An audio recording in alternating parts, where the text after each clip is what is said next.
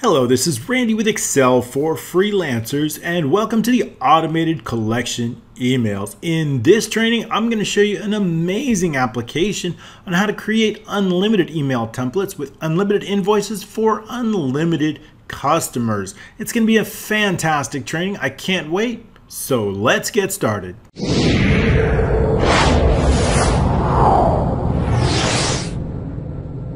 Alright, thanks so much for joining me today. I've got a really special application I wanted to share with you today. I want to show you how you can build something like this. I've completed it and I'm going to take you step by step through exactly how I completed it.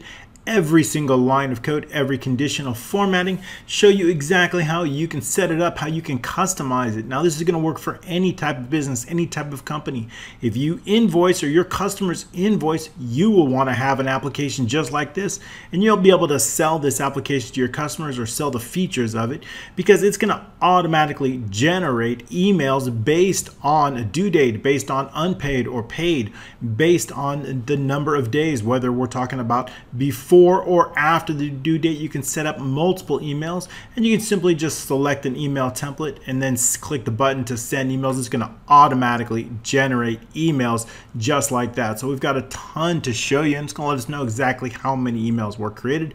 And it's going to keep track of every single email that's been created in every single template. So we've got a ton to cover. So we're going to get started right away on this. I'm going to try to make it as comprehensive as possible, moving slowly on the parts where I think are going to be very helpful, but I want to keep it moving along so it's not too long of a training.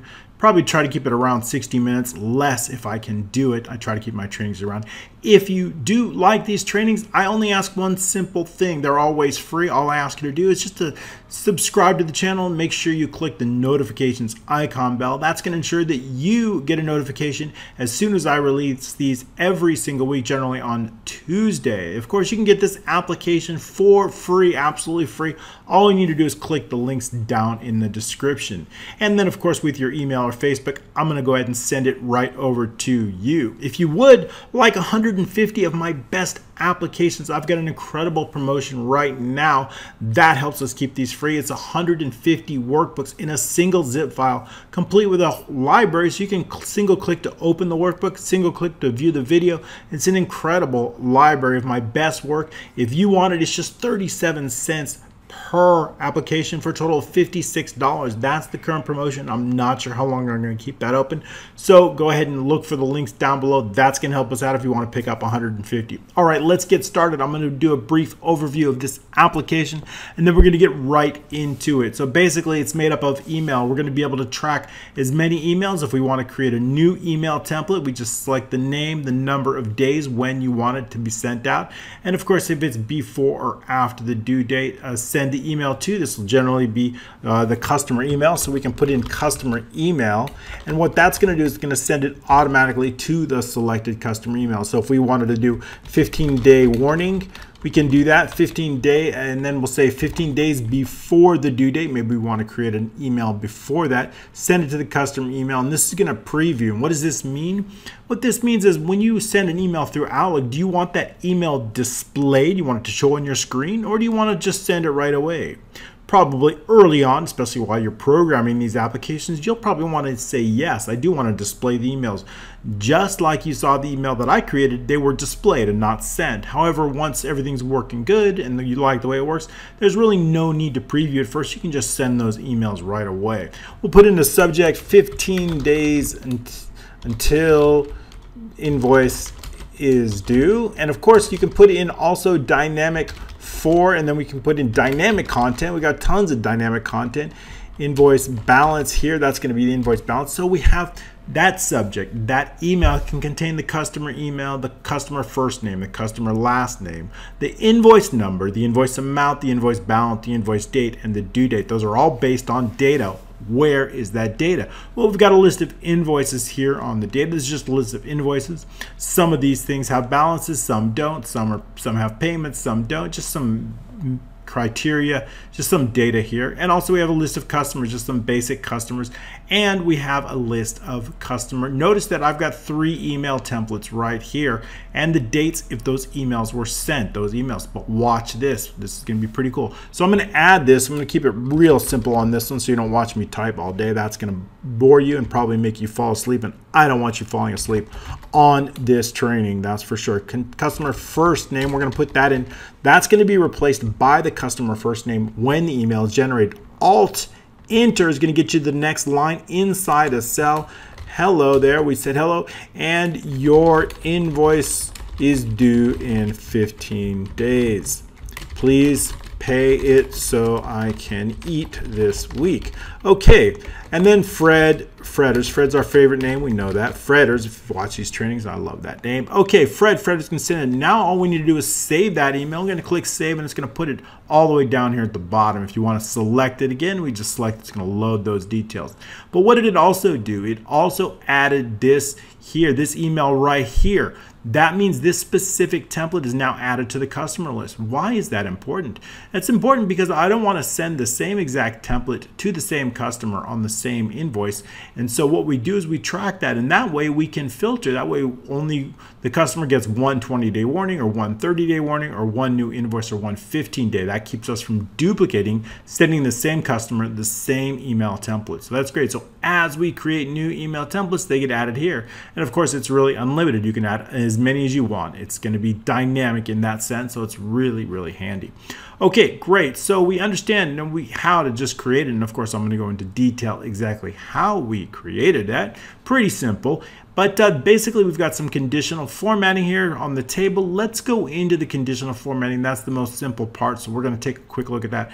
And when we select a row, that row is going to be highlighted, and that's really simple. If you haven't seen these videos before, I'm going to walk you through that. It's going to be based on this selected row. Notice that we've selected row 15, and that's located in B4. So as soon as we select a different row, B4 is going to change to 14 and B2. So all we need to do is set up some conditional formatting based on this number now. So if we highlight this, go into the home, conditional formatting, manage rules, you're going to see 4 different rules here, most of which this is the one we're going to focus on at the moment. That's the one. So all we have to do is say B4 is equal to row. That's it. That's all we have to do. Now, and what we're going to do when we edit that row, all we see is that we formatted that, and all we've done is give it a dark blue on the fill and then a font of a bold and a white. That's actually a white color. It can't be seen, but that's a white. So what that's going to do is every time we select it, it is VBA that's actually going to place a selection change event. When I make a selection, not anywhere else but inside this table, and only when there's a value here, only when there's actually a value in column D, VBA is going to take care of that, putting whatever row we've selected in B4. That's one thing. The other thing that's going to run is loading. There's a macro that's going to take this information, it's going to load it up here. And we've used data mapping. What I really like about this, if I want to add something to it, I can do that. Just type in manager, and it's just going to be added automatically. So the next time we go out and go back in, it's automatically saved. I'm going to show you how to do that. We're going to use data mapping in this. If you're not familiar with data mapping, I've used it in some trainings. I'm going to walk you step by step, nothing to worry about. Now I'm going to go ahead, and there's some hidden cells here. I'm going to show those here by changing the font to black. They're the same as the background color. You'll want to do that too. And this is called data mapping. There's 2 ways we're going to data map, 2 different ways, and they both have different purposes. The first of which is this data mapping here, this cell region. And why do we do this? We're using this for 2 purposes. We're going to use these cells. When we load this, when I select it, I'm going to use this data mapping to load the details from this table inside this form. And also when I save it, when I add an email and I click save, we're going to use that data mapping here so that we know what cell to pull from. And what is that again? Well, here's it. Email name is E3, and we have send days is going to be H3, and we have send when is going to be J3. So basically every single column is mapped to a specific cell in the form below. And why do we do this? Because we've taken pretty much 7 or 8 lines of code and drilled them down to 3. Now, if you have a large table with 20 or 30 different items, it's still going to be 3 lines of code. So this is a great way to save lots of coding. So data mapping is really impressive. If you haven't seen it yet, that's one way. I told you there was actually 2 ways. So what's the second way? Again, what I just showed you, when I made that update here, when I changed that and I added the word manager here, how did it automatically save to the table here? How did it automatically save? Well, here's one thing we need to know. What I need to know is when I make a change here to this cell here, this E6, what do I want to do? Now, I know the row here. I know the selected row. So we need 3 things. Anytime we save data to a cell, we need 3 things. We need a sheet name. We know it's email automation. That's the sheet we're working on. We're not saving to a different sheet, so we automatically know the sheet name. We need a row and we need a column. Okay, we know the row is here and select row. So now we have one missing piece to the puzzle. What's that? That is the column number. So when I make a change here, I need to know the column number. And this column number is here. I want to save it here. It's actually a merge cell. So what is this column? This column right here is what I need to know. I need to know 10, column 10. So I need to know to save this in row 16, column 10. So where am I going to get that 10 from? I've got to find that 10. Well, we're going to use data mapping again in a different sense. So if I move over here to the right a little bit, we can see that it says 10 right here. Now, how do we get this 10? We notice that all the column numbers are associated with the same rows. In other words, we're focused on row 6 here. This 10 is also in row 6 here. So how do I know? If I make a change to this column here, equals column, we see obviously it's column 5 here. So we know that column 5, and I want to find that 10. Where am I going to find the 10? It's all the way over here. What column is this? Equals column. This is column 18. So if I take the existing column and I look for a value 13 columns greater, 5 plus 13 is 18, and I look in the same row, I'm going to find that 10. So that's how we do it. So basically what we're going to do is we're just simply going to, our target column is 5. So in order for us to find that 10, we're going to do target column, which is 5, plus 13, which is going to get us this 18 equals column 18. Shouldn't erase it. So that's going to get us a column 18. So now we know the row. The row stays the same as 6. The column is 18. So I can extract that 10. That 10, of course, this can all be hidden so people don't see it. That 10, I'm going to use that 10 as the column number. So what does that look like in VBA? And I would do that with the same thing on every field. So notice this column is column 4. This column is column 7, right? This is column 4. This is column 7. So everything is mapped based exactly on 13 columns different than the original. So when we go into VBA, now I need to know, when I go into VBA and I tell VBA, when I make a change to anywhere from E3 all the way over to really K6, because this is a merge cell, all the way from E3 to K6, then what I want you to do is I want you to look exactly 13 columns over in the same row. If there's a number there, take that number and use it as the column to save that change in. So what is this? So now we know the row is 16. The column is whatever we have over there, and now we know exactly where to save that change, and that's a change event. So when user makes a change, now there's a couple of caveats, right? When we select a specific cell or anything in the table, notice that that information is loaded.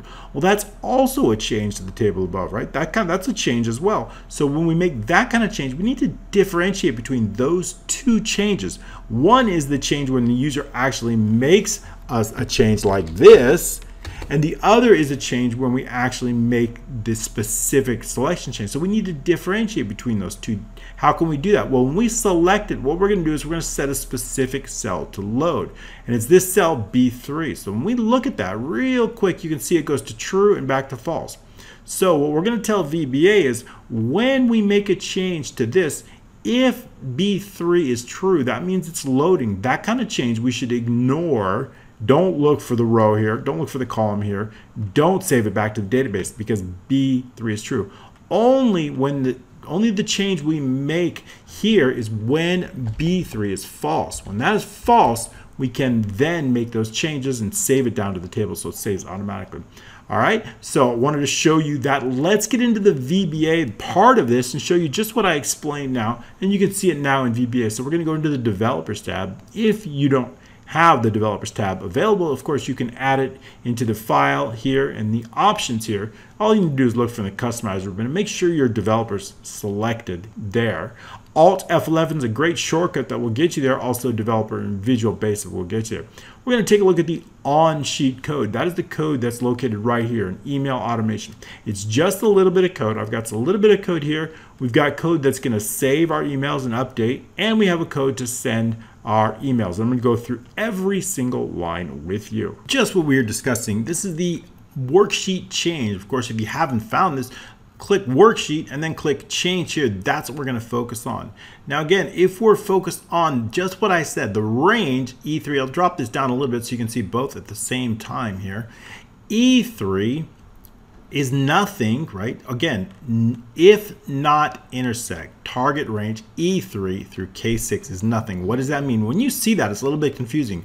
Not and nothing cancel each other out. When you have that, that means the user has made a change. If the user makes a change, any cell between E3 and K6, and there's one other condition, just what I had spoken of.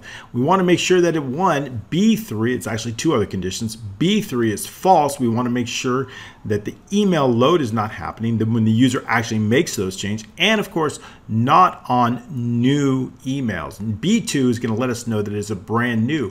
When a user makes those changes, why is that? When we add a new one, right?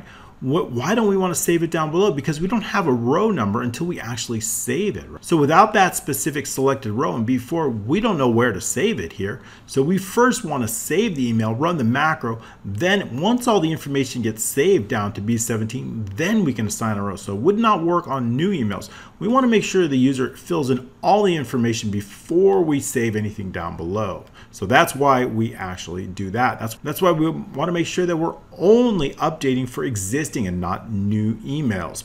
Okay, so again, we mentioned the things that we need. We need an email column and we need an email row. Those are both long whole numbers, so we're going to dimension those. And then one thing I want to do is I want to make absolutely sure that the 13 columns to the right in the exact row that there is actually a number here. If there's no number, then we got a problem. We can't save it below. We don't have a column. So the way to ensure that we do have a number is going to use is number, is numerical in this case. Is numeric. We can do that if is numeric. What are we going to do? The target row, remember, we're only focused on the target row. The target column, which is the current column that they made the change in, plus 13.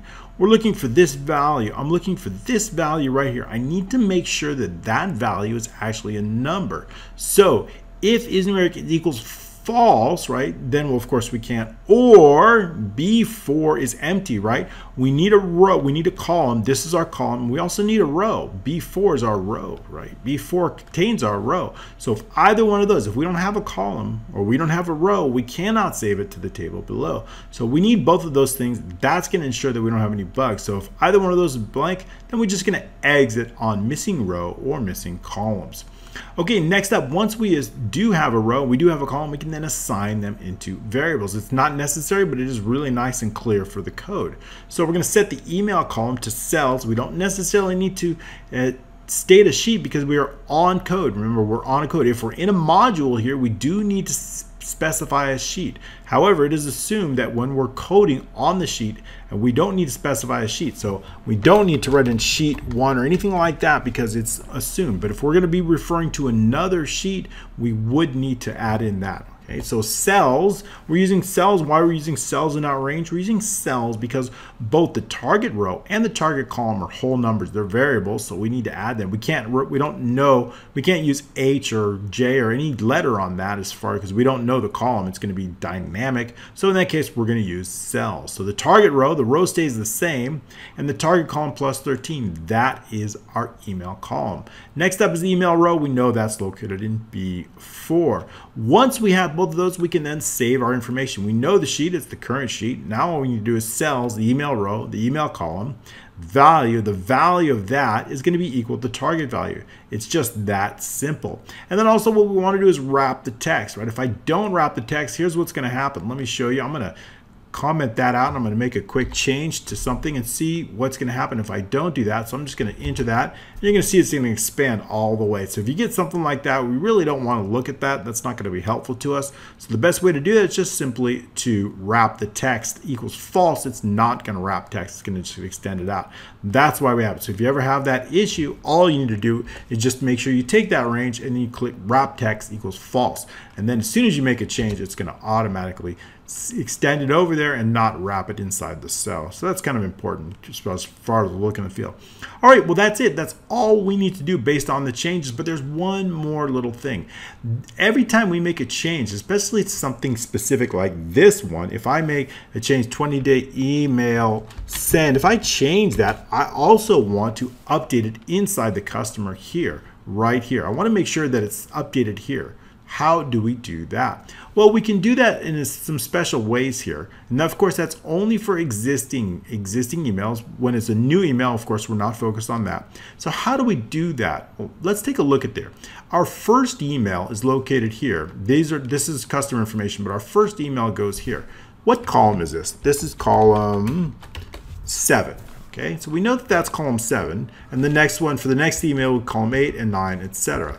So if we know that our first email is based on column 7, and we also know that our first email is located here on row 13, if we know our first email is located on row 13, and I make a change here, I know it's 13, but what I need to do is I need to change the customer row, the main row for the customers, which in this case, it's always going to be 2.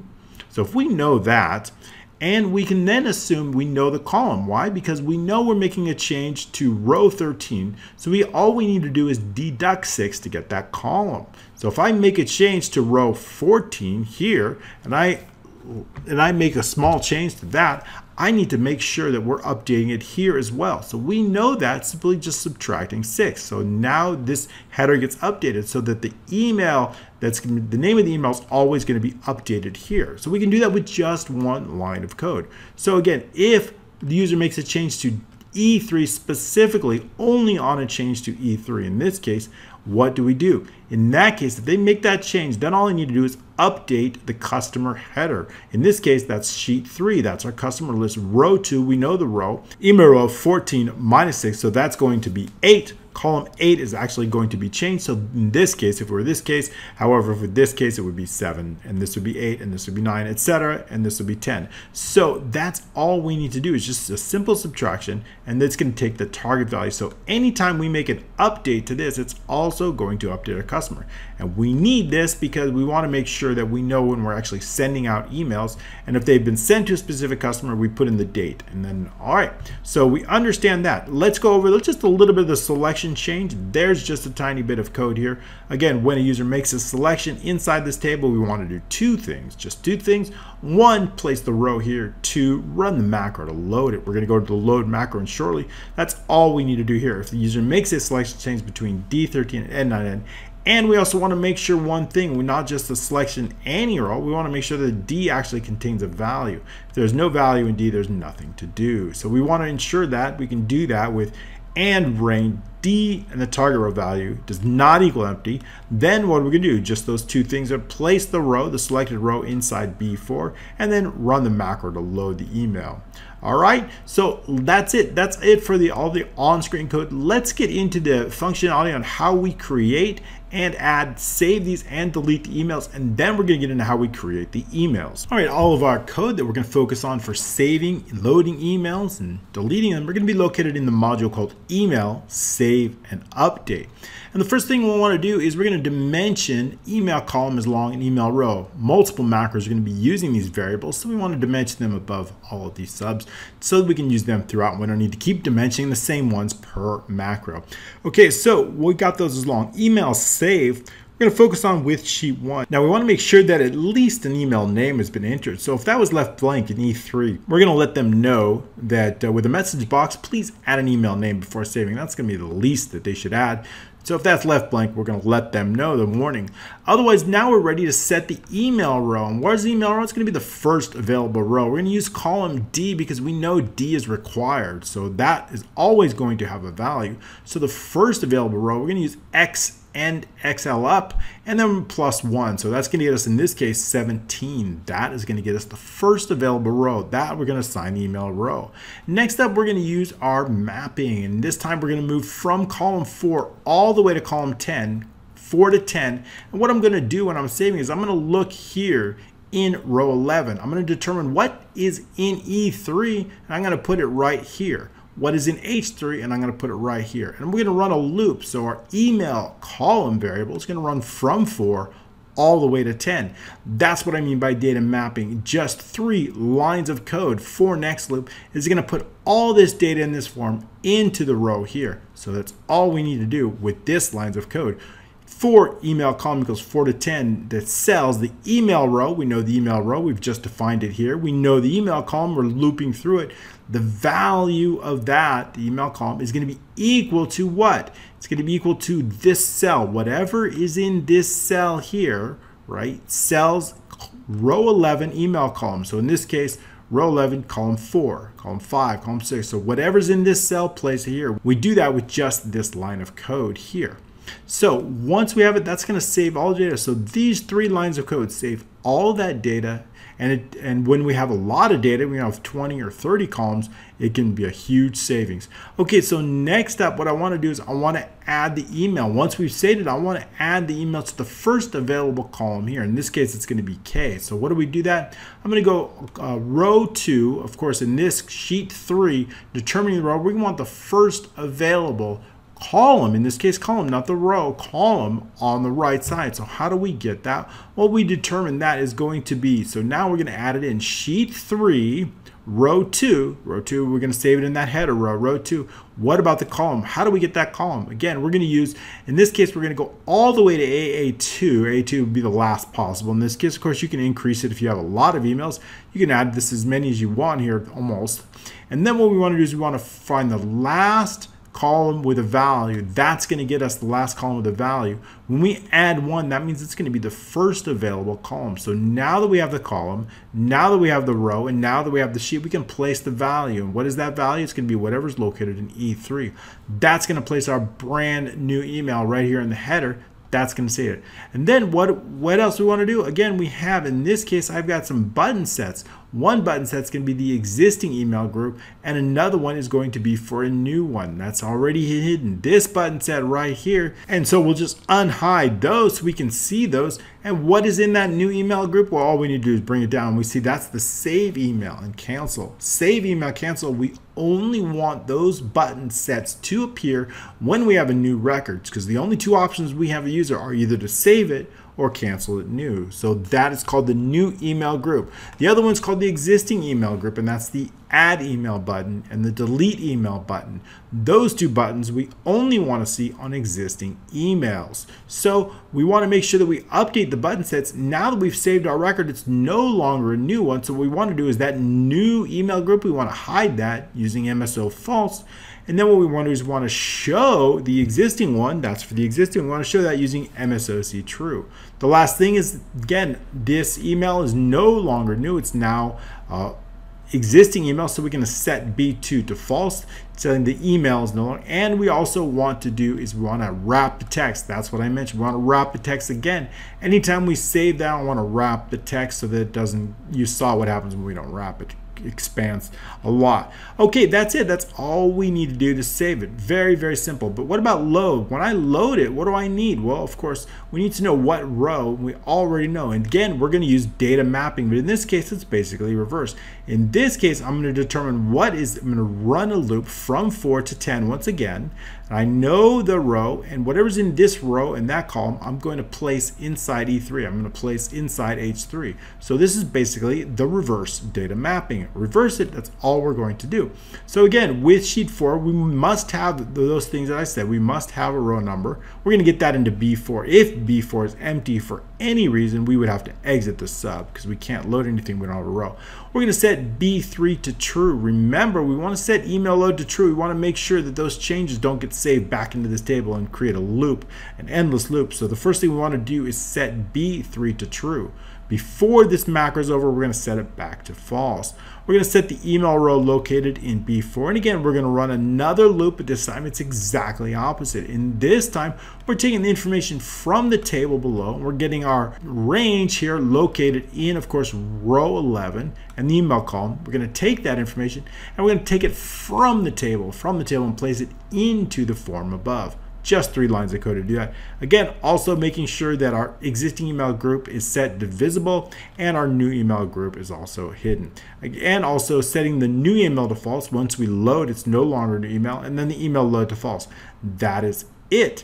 Adding new. How do we add a new? When we click add new, what do we want to happen? I want to do a few things. I want to make sure we clear out the selected row. I want to clear out all the information, and also make sure that when you run clear contents, when you have a merged cell like this, that merged cell must be included. So in this case, E3 through F3 must clear the contents, or in this case, E6 through K10, we must clear the entire contents through using the colon between those. If you have an error because of that, it's probably because you forgot one specific field or cell. We cannot use a comma delimited here between E and F. We must include the whole range, and I'll show you that when we clear the contents. So I want to clear that. I also want to mark the new email true. I want to clear the selected row, and I want to clear all the information. That's just what we're going to do in the email. And also I want to update the button sets. In this case, I want to display the new email group, and I want to hide the existing email. So that's just what we do inside this macro. We're going to set B3 to true. That's going to set the load to true. And of course, we'll set it back to false just again. We're going to clear all the contents. And as I had mentioned before, we're going to clear B4. That's the selected row. E3 through F3. That's the merged cell. So anytime we have a merged cell, we need to clear using the colon. H3 is a single cell. J3 is a single cell. E4 through I4. Again, that's a merged cell. And of course, E6 through K10. Those are all merged cells. So we need to clear the contents out.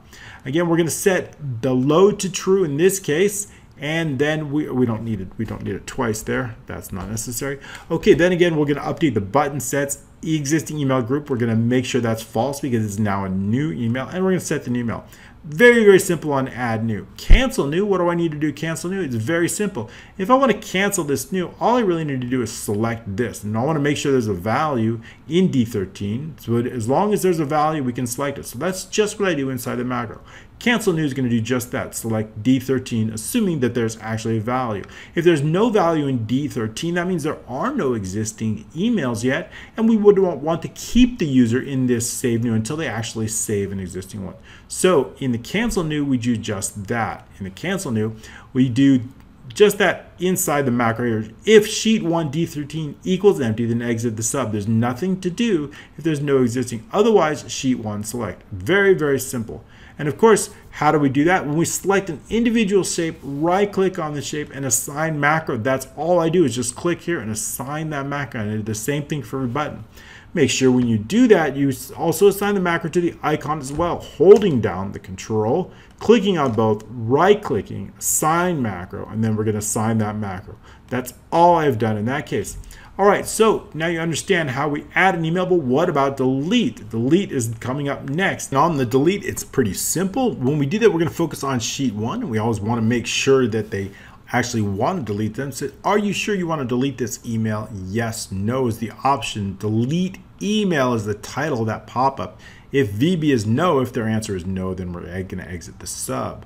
Otherwise, if B4 is empty, we're also going to exit the sub. We have to have a row that we're going to exit. So in other words, so what I want to do is I want to basically delete this row. I had something here. I just moved it over to here.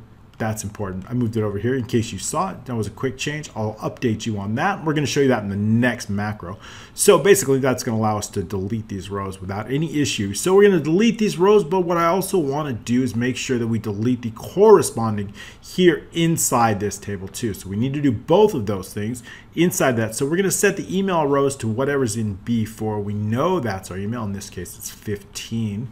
And then because we're going to say the email and the email row, entire row delete. That's going to delete it based on sheet 1. But what about inside the customer? We also want to delete that.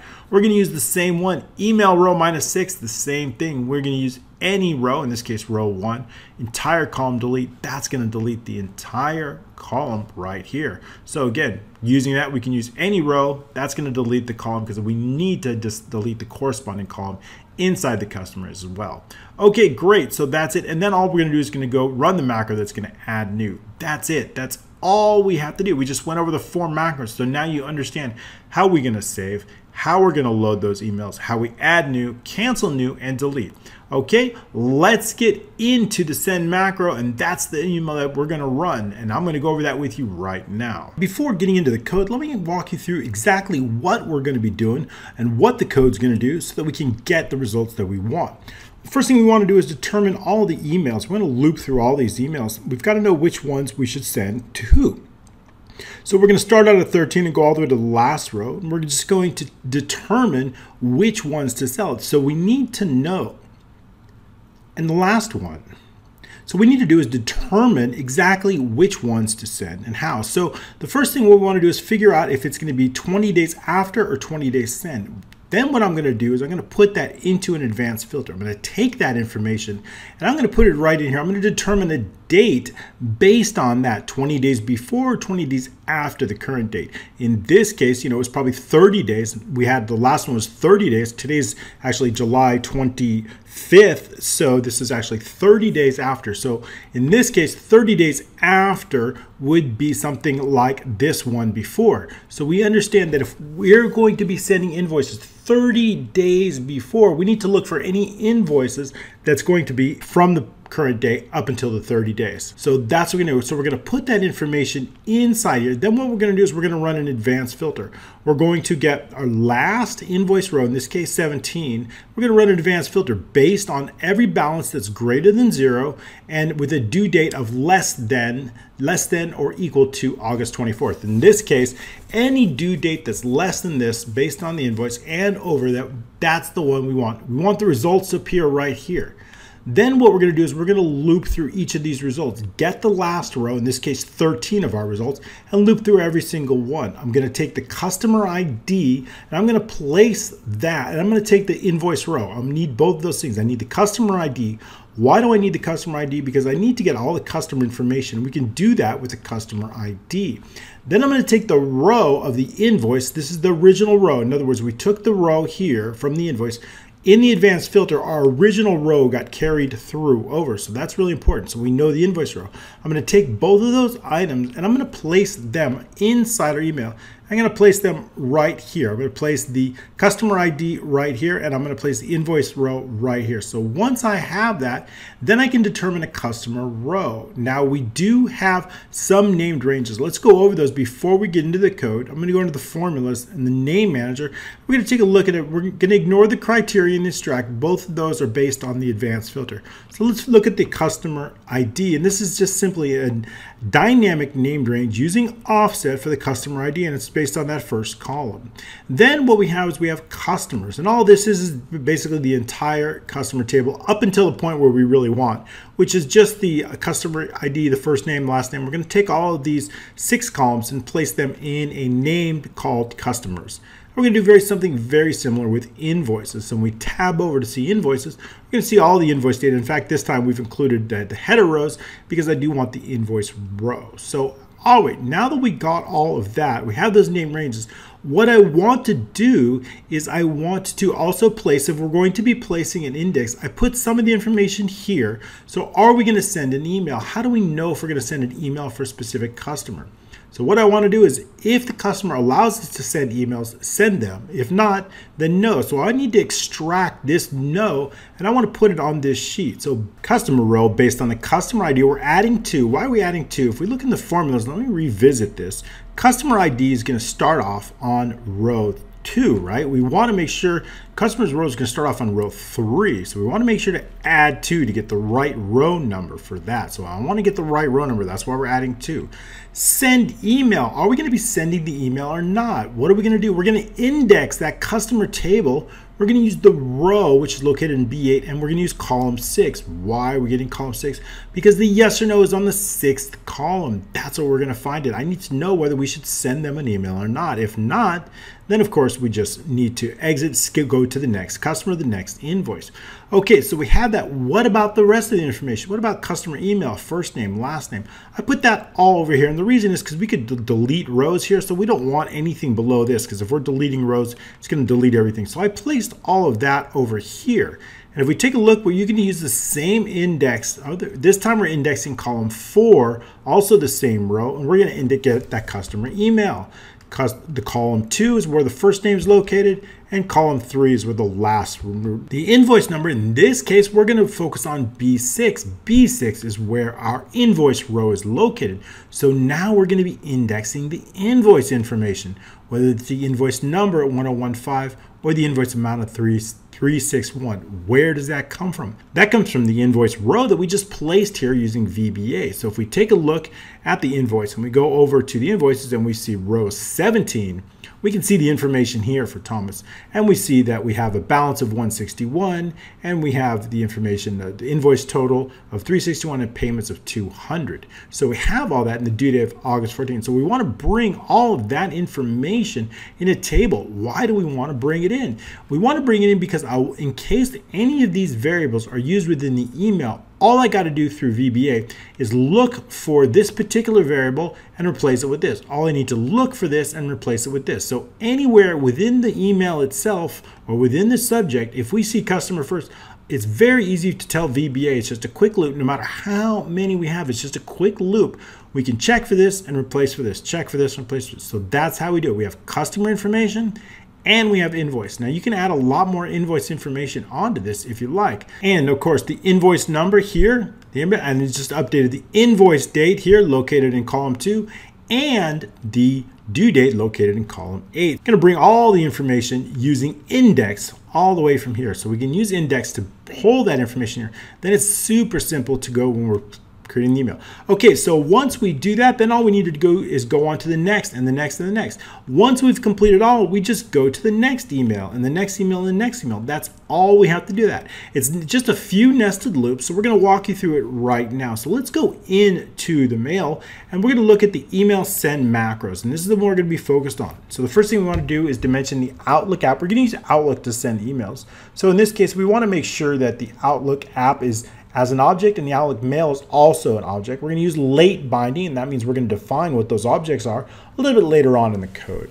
We also want to dimension the email row as long and the last email row as long, right? I need to keep track of what email row we're on, and I also need to loop to the end, in this case 16, but we need to loop. So we need to keep track of what row we're on, and we need to go to the end. So that's going to be using a for next loop for that. So next we have the email, and also we need the last invoice row. As long as we're going to do the same thing, we're going to run advanced filters. So we need to get the last invoice row, run that advanced filter. We also need to know the last results row so we can loop through those results. So those are going to be as well last invoice row. Customer row, I need to know what the row of the customer, and I need to know the results row, the last row of the results. So we need to pull that information in. I also need the last results row. And the send days, what are the send days? The send days are going to be either negative or positive, so we're going to need to define that.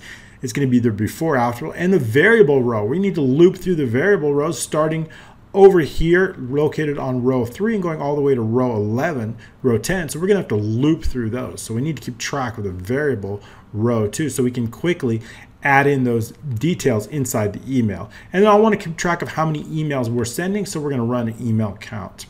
Just a few strings. The subject of the email is a string, and the message is also a string, and the email too, which is the email address. We're going to define those as strings. Then we're ready to go. So we're going to get the last email row. Again, we need to get the last row so we can loop through all of them. If there's no email rows, if it's less than 13, of course, there's nothing to do, so we need to exit out of that. We can run that check. If the last email row is less than 13, exit the sub, nothing to do. Now we're ready to run our first loop. For the email row, 13 is our first email to the last email row. Again, we're running a loop. 13 is the first one, last one 16. We're going to run the loop through each one of them. The next thing I need to do is determine both what the send days is and if it's after or before. So we can do that with the following lines of code. The send days is equal to sheet 1, E, which is the column, and the email row. That's going to get the number of days to send, before or after. It's going to be number of days to send Before or after, okay, before or after. Now before or after, we're going to change that to a negative. If it's going to be after, then I need to change it to a negative. So based on what is located in F, if F is after, if F and the email row equals after, then the send days changes to negative. And how do we do that? We just multiply it times -1. So the send days is going to turn that number to negative. And how do we do that? I mean, why do we do that? We do that because what we're going to do is we're going to add that to the due date. So if it's a negative, it's going to be before the due date. And if it's positive, it's going to be after the due date. So that's how we do that. Now we're going to focus on sheet 2. Sheet 2 is our invoicing. So we're going to move over to that. And again, we need to get the last invoice row, add in our less than or equal to, and then the due date, which is going to be based on the current date plus or minus the current date. So we can do that the last invoice row based on sheet 2A. We're going to get us the last row. And then the last row, we're just going to exit out if there's no data. Nothing to do if there's no invoices. Okay, again, we're going to put L3. L3 is our criteria. We're going to put L3 is equal to less than or equal and the send days plus the date. Now, if this send days is a negative, it's going to be before the current date. If it's a positive, it's going to be after the current date. So we can use the same send days before or after. It's automatically either negative or positive already. Next up, I just want to clear any results. Sometimes we don't necessarily have to do that, but in this case, I'm doing it. So N3 all the way through V in a very large row. We're going to clear those contents out and get ready for our advanced filter results. Now we're ready to run our advanced filter. We're going to start out using the header rows. That's very important. Header rows, A2 all the way through I, and then the last row that we've already put inside a variable here. So A2 through I, the last advanced row, we're going to copy that data to another area. We're going to set the criteria just based on these two informations. It's going to be K2 through L3. That is our criteria. And we're going to copy it to N2 through V2 here in the range. We unique equals false. We can have duplicate records. That should be fine. In the last row, now we need to get the last results row. We're going to use, remember, we always used to use a column that's been required. In this case, we're going to use invoice number. So in this case, our last row is 13. So we're going to use that to determine our last row using end XL up. So our last results row, column N 99 and XL up. This is our last results row. We do need to run a check to see if there's results. So we can run that check to notice if our last results row is less than 3. Every time you run an advanced filter, check for the results. So we can do that with the last row. If it's less than result, then what we want to do is I want to go to no results. If it's less than 3, that means there is no data. So when there's no data, we're going to need to skip to the next in email. In that case, if there's 1, so we're looping through all the emails until we're at the last one. So in that case, we just want to go to last. So in this case, no results is going to be all the way down here, no results, and then we're going to go to the next email row. But assuming that there are results, we can now set our loop for our results, starting in row 3, going to the last results row. What I want to do is now, remember, we need to add in both the customer ID and the invoice. So we need to add the invoice row, which is here, and the customer ID here. And we're going to put those back into sheet 1, invoice row going here, customer ID going here. So we do that with the following lines of code. Sheet 1, B7 equals P and the results row. Add in the customer ID, and then add in the invoice located, going to be in B6, coming from column V and the results row. So then next thing we want to do is make sure to calculate this. Sometimes it's automatic, but it's nice to force it to calculate. We really want to make sure, because we have so many calculations, so many formulas, and these formulas are all of our information is based on formulas. So we want to run the calculation to make sure that everything gets calculated accordingly. That's just a safekeeping. Sometimes we turn off calculations to make things go faster. So this is going to force the calculations just in case we end up doing that. Set the customer row. We know that's automatically been calculated here. Sheet 8, B8. Now we don't need to add 2. I've updated that. Customer row is automatic. So we've done that. I can remove that. We've done that inside the formula. Customer row is going to be B8. Now what I want to do is if sheet 1 B9 equals no, we need to know, should we send the email or not based on the customer. If it's no, then we need to go to the next invoice, right? So if this particular customer ID 1 decides they don't want to get emails, this is going to be no. We can skip the next one. So that's exactly what we're going to do in this line of code. If sheet 1 B9 equals no, or one other thing, or what? Or maybe they already got this. Maybe we got to check this. Is there already a date? Did they already get this email? So what I want to do is I want to check based on the email row, 13 minus 6, 14 minus 6, and check sheet 3 and the customer row. Have they received this email? That's what we're going to do in this line of code. Or, right, either condition, we're not going to send an email. Or sheet 3, the customer row, the email row -6. If it does not equal empty, then go to the next invoice. And we're going to skip all of this, and we're going to go right here because here's the rest of the loop. Next results row. That's going to go to the next row. We can skip this email, which we're going to get into in just a moment.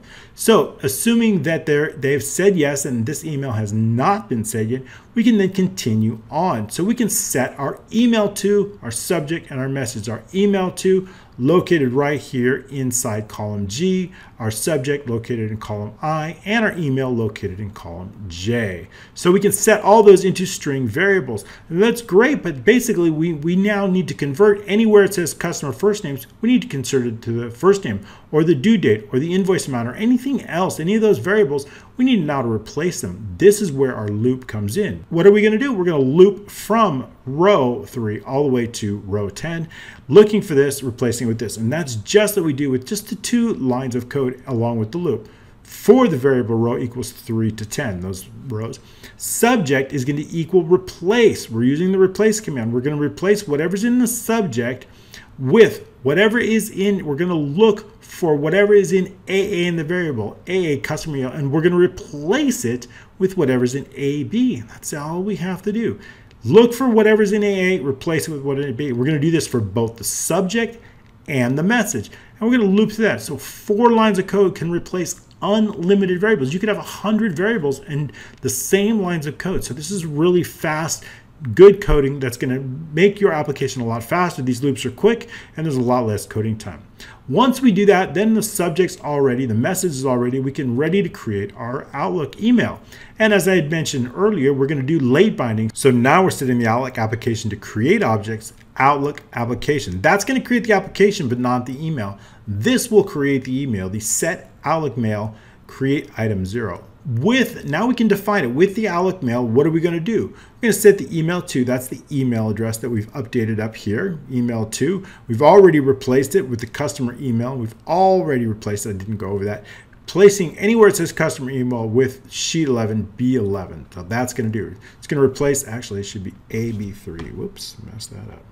It should be AB3, okay, because I had moved it. AB3, okay, that's correct, because I had previously moved it. Now that we have it, so now that we have the email, it's going to automatically replace. So now we can continue on with our code. So we place the subject and the message, everything's set up. Now all we need to do is determine, are we going to send this email or are we going to preview it before sending? And that's going to be based on this condition right here, located in column H. If this says yes, we're going to preview it. If it says no, we're just going to send the email automatically. So we can do that in this line of code. If sheet 1, H and email are equals yes, then display the email. Otherwise, send it. Send it based on the option. That's it. On air, set the Outlook mail to nothing. We're done with that.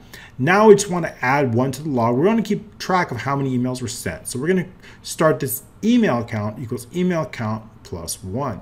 Then sheet 3, customer row, what I'm going to do, -6, we're going to put in that date. Now we need to put this date in the customer. What do I want to do? I want to determine the customer row, which we already have. I want to know the column to place it. We know that's the email row -6, and I want to put the current date right there. That way the email doesn't get sent again to the customer. So we can do that with just this line of code. Sheet 3, the customer row, the email row -6 equals date. Very, very simple. That's it. Then we go to the next invoice. Then we're going to loop to the next one and next one and next one. Once we get all the way down to the bottom, we're going to look for the next email and the next email and the next email. That's all we have to do. So good. Now that we have, and the last thing what we want to do is message box email count. So many emails were created. And so that's how it happens. So now let's say we want to send this. Oh, let me fix this first, customer first. Okay, fix that label. And so now all that's left to do is run the macro. And that same macro that we just assigned, that macro located email send, email send, that located is right here. It's already been assigned to this button. So if we look at it, we'll say email send. It's already been assigned. So all I have to do is click send emails. It's going to generate emails automatically, and it's going to contain all the information based on whatever we had set it. It's that simple. And of course, when you set this to no, you don't want to display, it's going to be sent in the background automatically, and that is how you create automated collection emails, completely hands-free, unlimited emails, unlimited customers, and unlimited invoices. All right, I'm glad I got to show this to you. Thank you so much. If you have not yet, check out the mentorship program. In that program, I teach you how to create your own Excel applications for passive income. We're creating an incredible accounting application complete with inventory, invoicing, purchasing, a dashboard, share and sync, and a ton of other features. I would love to teach you how to take your Excel skills to the next level. That's the mentorship program, myexcelmentor.com. Thanks so much. We'll see you next week. I appreciate your likes, shares, and your comments. Thank you very much.